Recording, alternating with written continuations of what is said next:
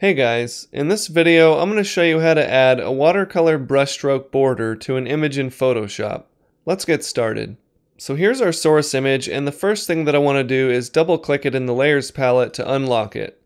It's going to ask me to rename it, but I'm just going to hit OK. Next I'm going to come down and create a new layer, and using the paint bucket tool I'm going to fill that layer with white. Then I'm just going to drag that layer to the bottom in the layers palette. Next, I'll select our image layer and give it a layer mask.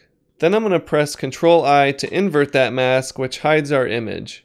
Next, I'm going to come over here and choose the rectangle tool and press X to flip my background and foreground colors.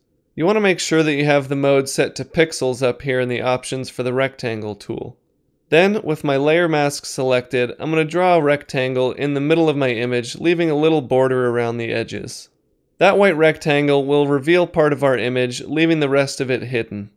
Next, I'm going to come over and select the brush tool. Now, I already have these watercolor brushes loaded in, and you can find them in the project files. So I'm going to choose one of my watercolor brushes and press the left square bracket key to shrink it down a bit. So with my layer mask still selected and using the color white, I'm going to stamp this brush onto a few different parts of my image, overlapping the white border and the actual image itself. You can see that it adds a nice watercolor effect to the edge. So I'm going to come up and choose my next watercolor brush and resize it and continue this process.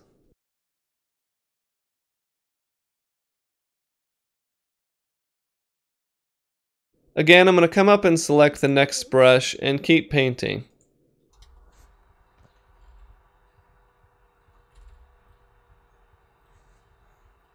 I'll just keep repeating this process until I have all the edges of my image painted over.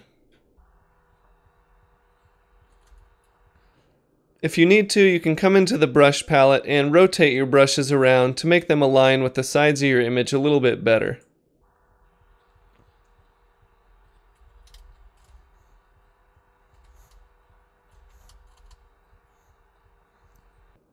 Once you've got most of your edges covered, you want to come up and choose a soft round brush. I'm going to resize it and make it pretty small, and then I'm going to zoom in on my document.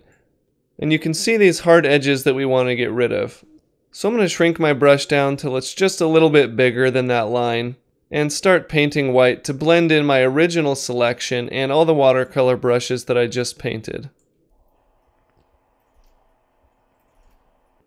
This will help give us a nice smooth transition between our image and our background.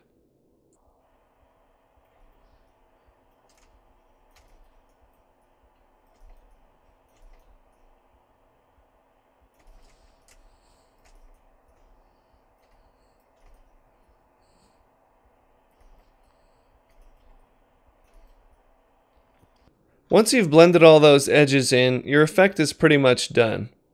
You can use this technique with any kind of brush set, not necessarily watercolor or paint brushes.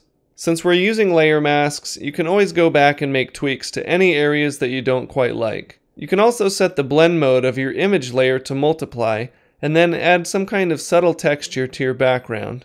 I'm John Shaver for Photoshop Video Academy. Thanks for watching. I'll see you next time.